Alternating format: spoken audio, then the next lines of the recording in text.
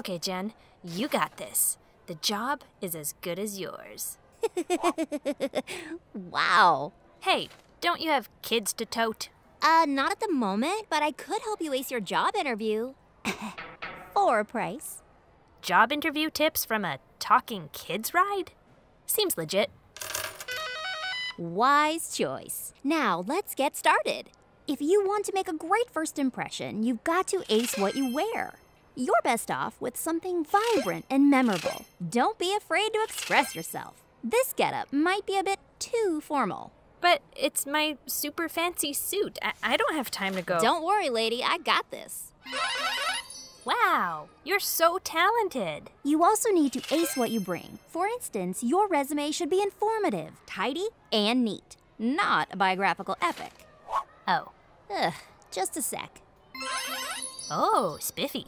I'm good to go. Whoa, lady. How much do you know about this establishment anyway? Candy museum? It's perfect for me because I love candy and guided tours. There's more to the museum business than you might think. So, ace what you know. Being informed about the company is a big benefit in any interview. Show some real interest, and they just might return it. You could check for info on blogs, news, the company website, and social media. Just don't get too familiar and start talking about awkward office party pics or something.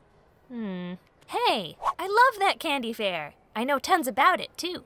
Gotta use that. Now you're talking. Yeah, well, it's really the talking part that makes me nervous. So take an improv class. Sign up for a public speaking workshop.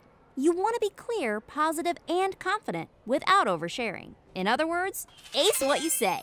Uh-huh.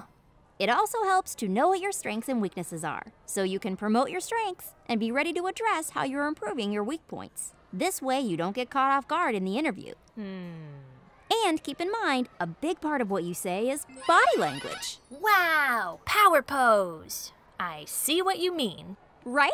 So, ace what you wear, ace what you bring, ace what you know, and ace what you say. Now get in there and land yourself that sweet job. Thanks. You know, you really should get paid more.